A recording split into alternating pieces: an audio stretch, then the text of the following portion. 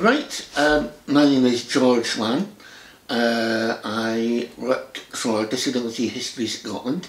We are the only, as far as we know, organisation in Scotland that is run and managed by disabled people looking at disabled people's history. Other organisations obviously have an interest in history, but they are primarily either academic or they are other charitable organisations that aren't necessarily managed by disabled people themselves.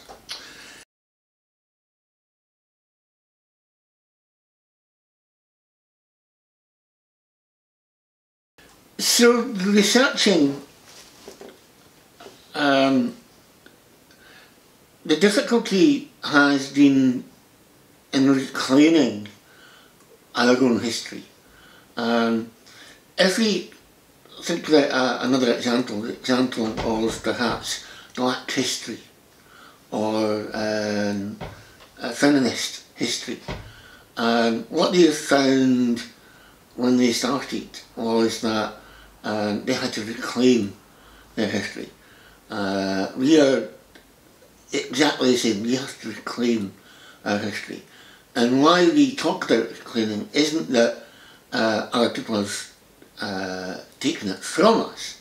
It just hasn't been recorded as our history.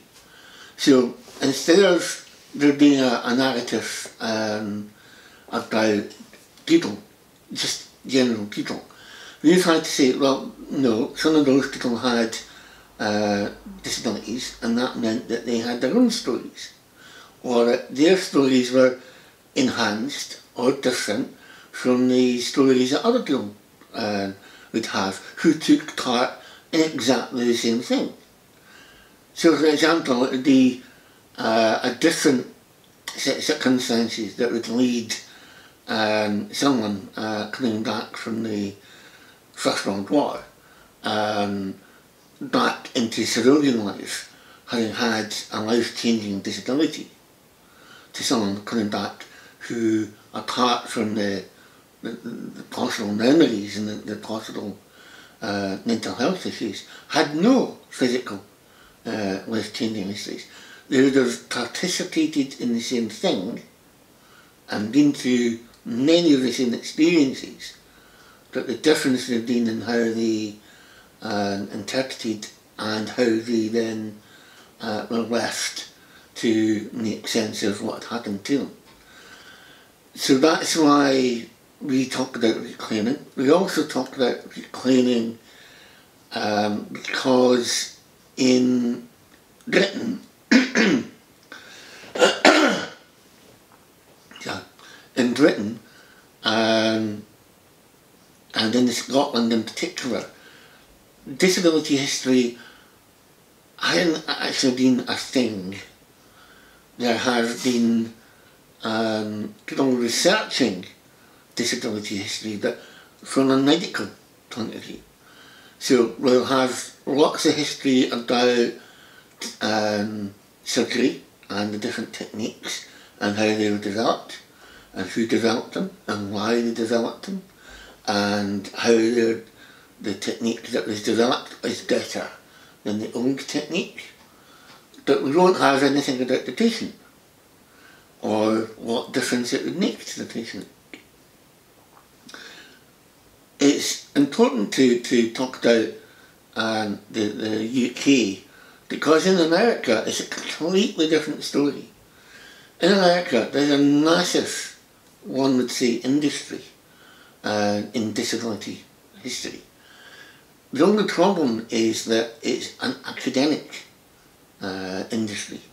So there are many universities in America who have departments, well-resourced, well-funded and well-staffed departments who do nothing but research history, and not just medical history but social history as well. The problem with that is it's from an academic point of view. So they're not again interested in the individuals. They're more interested in the sociological impact. They're more interested in policy. They're more interested in the thing itself rather than the individual and how the individual lives and works and copes with the disability. So we identified that there was a middle road, and the middle road was about what we as tenants tell to ourselves, primarily about ourselves as individuals, that individual story has to come from somewhere. And of course that individual story comes from our own past, that our past also coincides and overlaps with many thousands of other people's history. For those who went to segregated schools, we can think of all the different classmates that we had. For those who have spent years and years inside and outside different medical institutions, we can think of people who've met, stories of exchanged. There's a common history there. There's a common set of perceptions and understandings. So it's making sense of what those commonalities are and to then try and influence what we tell ourselves about our own history and how our history fits into the wider narrative.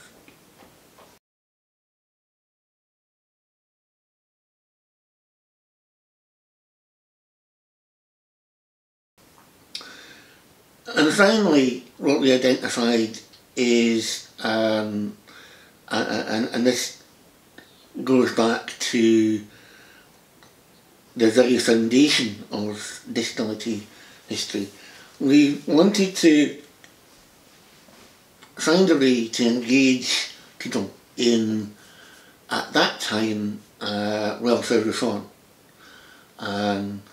Welfare reform was the forerunner to austerity. One would say it's all the same thing, and I certainly wouldn't disagree with that the label has changed, and that's kind of important when you know what you're addressing. You need to remember what the label is. So welfare reform, as introduced by the Cameron government in 2010, 11-12,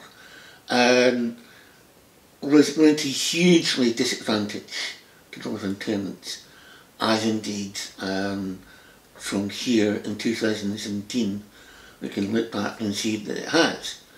So back in 2010 we saw this coming.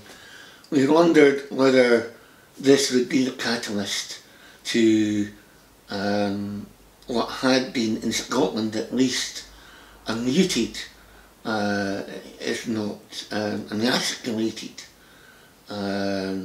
disability movement actually becoming vocal and active. And we saw no prospect to that. The idea of hundreds of thousands of people with disabilities on the streets we thought was unlikely. And we thought it was unlikely for many different reasons. But one of the primary reasons was that people in Scotland just didn't have the tradition of opposition. And again, there is many reasons for that, and that's not important for this story, but what we wanted to do is to find a way to reach those who, for whatever reason, didn't feel that the changes were either going to affect them or were going to be as bad as we feared. The vehicle of just straight out political activism didn't work. It wasn't working, it hadn't worked for 20, 30 years. So there was no point in us forming any kind of political overtly political movement. But there was a point, we thought, in reminding people of some very basic truths, and those are that you have to look at history to find out where it's come from and to see the trends that we see again today. What we thought of back then as welfare reform and today as austerity are not new. They're repetitions of history. And we can look back and we can point to these repetitions. We can point to similar language. We can point to similar acts of parliament. We can point to the similar way that the media has been used to influence social attitudes. We can point to all these, not just once or twice, but several times in the last 100 to 200 years. So when we were talking about history, it wasn't to say this is all in the past. It was to say this has happened in the past and it looks very much like it's happening again. And we can either do what we did in the past, which is let it happen, or we can raise our voices and become involved. And for Disability History Scotland, we were not saying become involved in oppositional politics or become involved in politics at all. Our message was clear. Our message was only that people needed to become active, not activists, but active. In other words, stop being passive. So, whether you wanted to go the whole hog and join a political organisation, or if you just wanted to chat to friends and neighbours and write letters to the press, phone, radio stations, whatever it is you wanted to do, absolutely fine with us. We just wanted people to take part. We just wanted people to participate and feel that they had a voice. And that's what, for us, reclaiming history is about and for.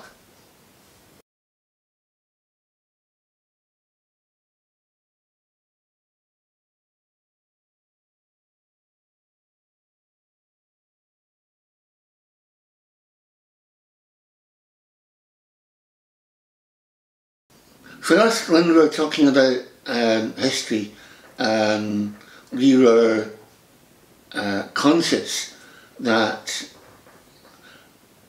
there are differences in what we would call the individual experience and the grand narrative of what the country would experience. So an example of that would be looking at the health service and how the health service developed after the Second World War.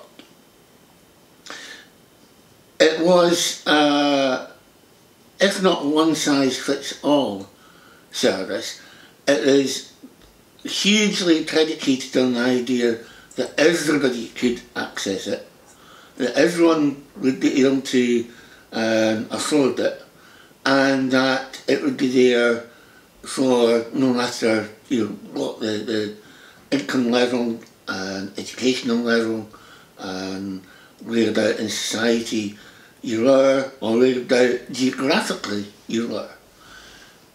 And that all happened, that worked, that is excellent.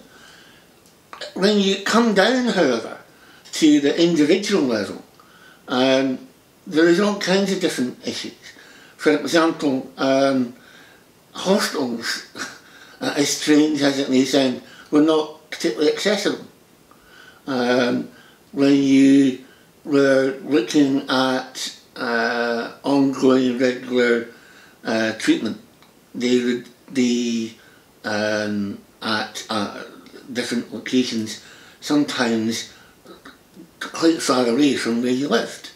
So therefore, the life of someone with an impairment, sorry, the life of someone who had an impairment could be completely bound up with medical issues. They spend quite a lot of time at a good hospital, recovering from treatment, getting more treatment. And really that was how those internments were seen. They were seen as these medical cases. And what didn't tend to happen, and has only recently happened, is to see them as individuals. The contradiction there is that for the last at least 10 years we've had a big push on the organisations like the Health Service talking with the language of inclusion. And that means that they are person-centred, they're patient-centred, they look at the needs of the individual. But yet that is still, now, it sounds as if we're making some improvements, but the way things have developed is with the lack of money, the lack of staff, systems are developed where the more you are at odds with the rest of society, the more likely it is that you will be re-identified as the problem. So therefore, if you are on the autistic spectrum, for example, you're expected to use the same services as everyone else. Now in some ways that's the ideal. But when that system can't cope with you as the individual not being able to be in an environment that is noisy, full of light, people moving around, then it's really difficult for you to access that. And we see this contradiction of ideas and contradiction of development throughout history. One of the really interesting pieces of research that we looked at was how England and Scotland developed in terms of people being treated with mental health issues. Back in the 1800s, Scotland became quite a popular destination for people with mental health issues. In fact, many English families would deliberately choose to send their relatives to Scotland. The east of Scotland, around at Dunbar, North Berwick, that was a hot spot for small scale house institutions, as in based in a house rather than a hospital, and also the northeast of Scotland, that was another hot spot, and that was because Scotland had a different attitude, and the attitude is really coming back to this idea of a house, of a community approach. We talk today about a community approach, about independent living, and about how the ideal is for people with impairments and learning disability and mental health to live in the community and be part of the community. Well, back in the 1800s, that was the model that Scotland had. The model in England was much more about large hospital stroke prison type buildings where it is much less dignified and people could be lost within huge bedroom type units. And this difference in approach was one that persisted in Scotland for quite some time, and only really changed once the unification of the English system and the Scottish system began to happen. and economies of scale as well as changes in attitude meant that Scotland started to follow the same pattern as England and to build hospitals in, if not isolated units, certainly separated units, not within your communities themselves. And just like the idea of the grand narrative of the health service, we've got a change happening today where, although we've had this period of community living and independent living being encouraged and to some extent brought upon us by the closure of many of the large institutions, we've now got the rise right here, right now, again of the larger institutions because of the move towards limiting our budgets. And the idea that to house 5, 6, 7, 8 individuals in a communal setting is cheaper for a local authority than it would be to offer each of those 5, 6, 7, 8 individuals their own care package. So are we in fact going to go further back and start to see the establishment of large units which may or may not be called hospitals, but will certainly function in the same way as hospitals did back in the 1800s all the way through to the 50s, 60s, 70s. One thing that might reassert itself, however, is the difference between a Scottish system and an English system, and the possibility of that exists because the reinvention of the Scottish Parliament and the way that the Scottish Parliament, the Scottish Government has been looking again at reinterpreting what we feel, Scotland feels, is an inclusive and equitable way of dealing with people and the issues of inclusion.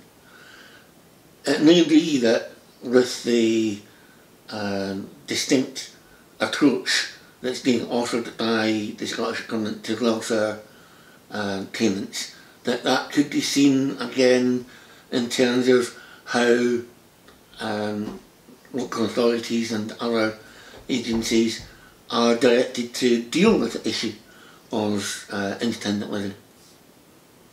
This all comes not as a surprise, because we have the history to look back on, and in some cases use the history to influence the decision makers today to say what did and what didn't work, and why there are ideas that this shouldn't be reinvented because they were of a period and that period has now gone.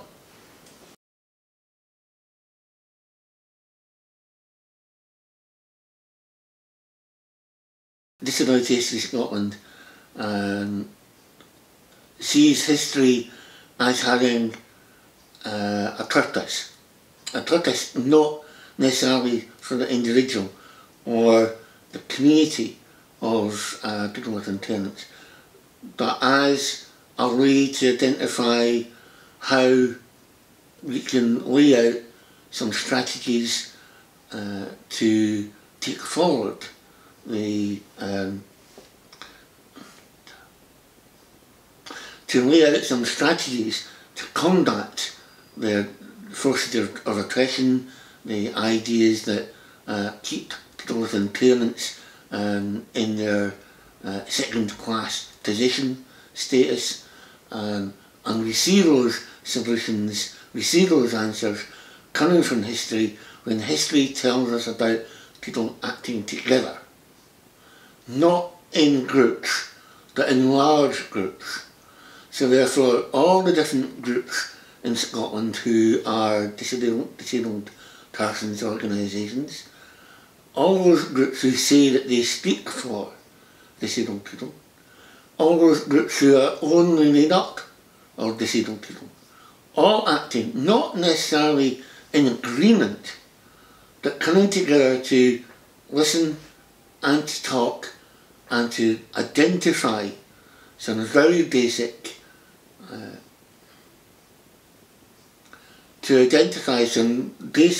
understandings of what we would like to see.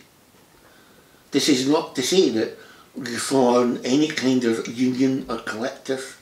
It's not to say that we have to agree with each other. But what we have is years and years, millennia in fact, of evidence to show that unless we come together and have some common understanding, some common bond, some common language, nothing will change that improves the individual experience or the collective experience. There are small gains that are made, but those small gains are so easily swept away, as you can see from the last International Year of Disabled People in 1980. There are lots of organisations started, there was lots of initiatives undertaken, there was lots of money put in.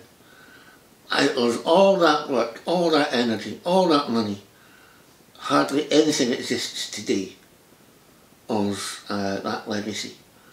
What we have is a fractured and disparate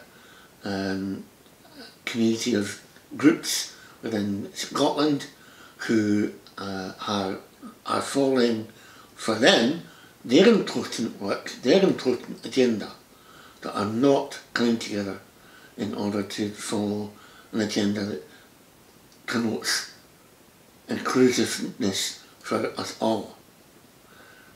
We would only point to what happens south of the border, particularly in terms of culture, where the term disability culture in England is much more advanced, much more well understood, and much more well celebrated than it ever is here in Scotland. How can disabled people in Scotland, disabled people in Aberdeen, disabled people in Edinburgh share any commonality if we don't have at least some shared culture to think about, to express, to talk about?